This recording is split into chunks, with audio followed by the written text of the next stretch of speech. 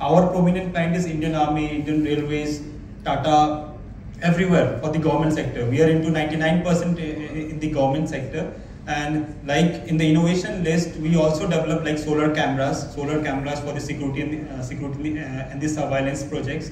Thereafter, solar bench also we develop for L&T, Larsen and Toubro's company in all over the India, solar bench. Then solar tree for the smart city project. So our vision with the government of India vision, with Prime Minister vision for making solar a kind of a global business market in the global scenario by next 2025. Like we see Prime Minister of India recently initiated like Solar Alliance mission and to connect 140 nations across the global segment.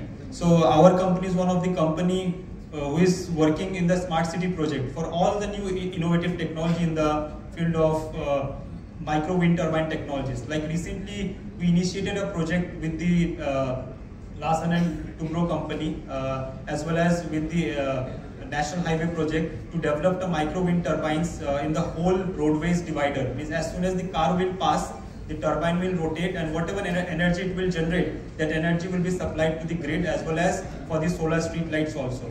Means the Ascent presence is from Kashmir to Kanyakumari. Means our solar street lights is currently working in Kashmir in the most terrace-prone area with our wind turbine technology, and in the south Kanyakumari and the Rameshwaram, there also is our whole product is working.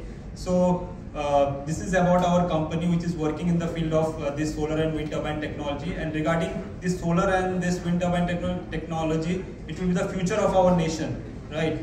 In next 5 years, this solar product will be such an innovative product. Every household will be requiring of this solar, because we know every day the coal is depletion everywhere, we know.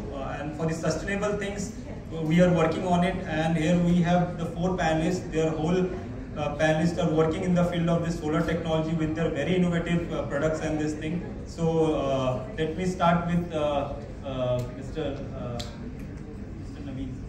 Mr. Ravi. So he is also doing very innovative innovation in the field of solar and agricultural business. So